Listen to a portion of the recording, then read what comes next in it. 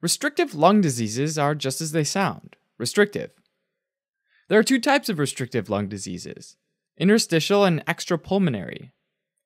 For the interstitial type, it refers to the lung tissue itself being damaged. Imagine a lung being hard and stiff like tough rubber. That lung tissue won't easily allow air to go in during inhalation, thereby reducing the lung volume.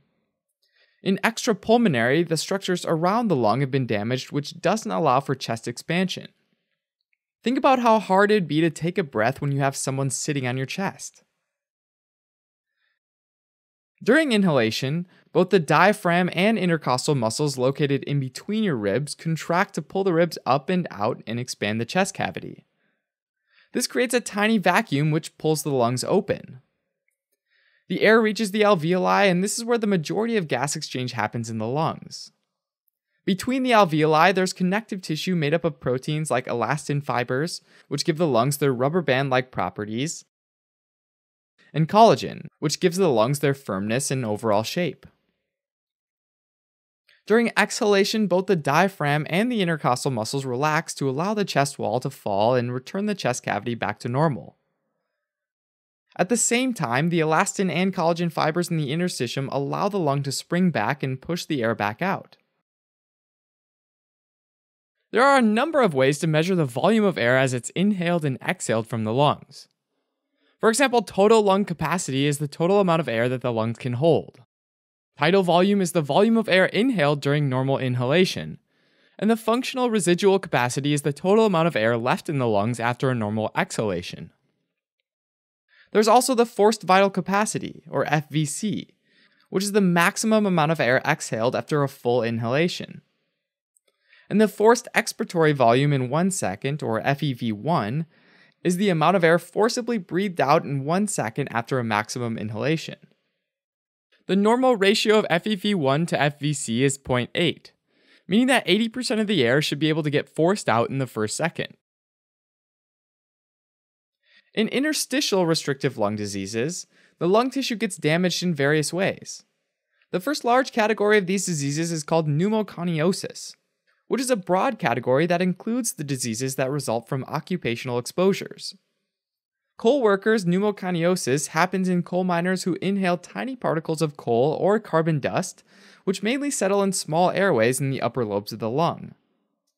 Silicosis is another type of pneumoconiosis, and it happens in silica miners and sandblasters who inhale silica particles, which also settle in the upper lobes of the lung. This can cause fibrotic nodule formation in addition to macrophage dysfunction, causing an increased risk of tuberculosis infections. The last type is asbestosis, which is seen in construction and shipyard workers because asbestos has been used in building materials for a long time. Often asbestos fibers settle in the lower lobes and on the inner pleural membrane which surrounds the lung. White, thick patches along the pleural membrane called pleural plaques can commonly be seen on chest X-ray along the lower portions of the chest, but how they're formed is still unclear. All of these different particles, carbon dust, silica particles, and asbestos fibers, can cause an immune reaction to develop. When macrophages pick up these particles, they release chemokines like interleukin-1 and interleukin-18, which cause a huge immune response. As more immune cells are recruited, cytokines released by these immune cells damage the alveolar epithelium. Fibroblasts then arrive on the scene to try to repair the damage by depositing extracellular matrix composed of collagen. Now, a second type of interstitial restrictive lung disease is sarcoidosis, which is a systemic disease with an underlying mechanism that's not well understood. What we do know is that in sarcoidosis, immune cells try to destroy the pathogens or particles, but aren't always successful. Oftentimes, the pathogen simply gets surrounded by a cluster of macrophages and other immune cells, in a sort of standoff called a granuloma. These granulomas accumulate in lymph nodes throughout the body, but particularly in the hilum of the lung, or central part of the lung. In severe cases of sarcoidosis, immune cells start releasing pro-inflammatory cytokines that lead to fibrosis.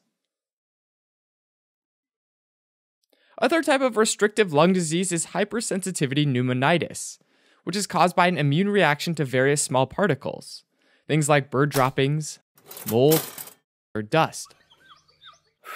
Every time there's an exposure, the immune cells release cytokines and inflammatory mediators, which damages the lung and causes a bit more fibrosis.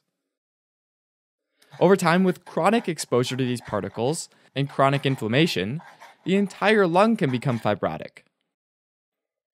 With all types of interstitial restrictive lung disease, healthy lung tissue starts getting replaced by collagen fibers, which is a process called fibrosis. Fibrotic lungs are stiff and firm and can't stretch and expand properly, making it hard for them to fill with as much air. That causes the total lung capacity, forced expiratory volume in 1 second, and forced vital capacity to all decrease. Interestingly, the FEV1 to FVC ratio actually stays about the same, or increases, because the FVC is reduced more than the FEV1, because a fibrotic lung provides elastic recoil, and allows the air to be pushed out faster during the first second of expiration. Over time, as lung function declines, there can be hypoxia. To adapt, the pulmonary arterioles start to constrict, which effectively shuttles blood away from the most damaged areas of the lung. But if the damage is widespread, then there's widespread vasoconstriction of pulmonary arterioles, and that increases pulmonary vascular resistance in general. Increased resistance increases pressures, called pulmonary hypertension, and that makes it hard for the right ventricle to pump out blood. And this can lead to right ventricular hypertrophy, all of which is a process called cor pulmonale. Extrapulmonary causes of restrictive lung disease typically involves damage to the rib cage and diaphragm, or the nerves which innervate those structures. When that happens, the chest wall can't expand, and that prevents the lung from fully expanding. For example, someone might be born with pectus excavatum, which is when the chest wall folds inward. Or a person might be obese, which can put a lot of pressure on the chest wall, preventing it from expanding. Another cause is a pleural effusion, where fluid builds up around the lungs and prevents them from fully inflating. Another cause is myasthenia gravis, an autoimmune condition which destroys receptors at the neuromuscular junction and prevents the neurons from effectively controlling muscles like the diaphragm. If the diaphragm isn't able to move properly, the lungs won't be able to expand. Finally, a catch-all for any type of restrictive lung disease which doesn't have a clear cause is called idiopathic restrictive lung disease. Symptoms of interstitial restrictive lung disease include a cough and progressively worsening shortness of breath. A diagnosis of interstitial restrictive lung disease is usually done with spirometry, which shows a decreased total lung capacity, FVC, and FEV1, but a normal or increased FEV1 to FVC ratio. Imaging shows hazy whiteness in multiple lung fields, which are called diffuse ground glass opacities. Generally speaking, treatment of interstitial restrictive lung disease often includes corticosteroids and other immunosuppressive drugs, as well as antifibrotic therapies like colchicine. Management of extrapulmonary causes of restrictive lung disease depends on the underlying condition.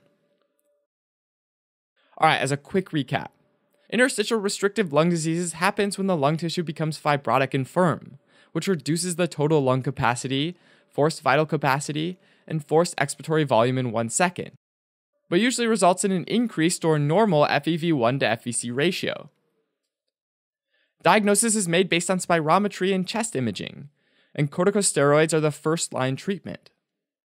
Extrapulmonary restrictive lung diseases can be from causes like abnormalities in the chest wall or diaphragm, as well as pleural effusions and neuromuscular diseases. Helping current and future clinicians focus, learn, retain, and thrive. Learn more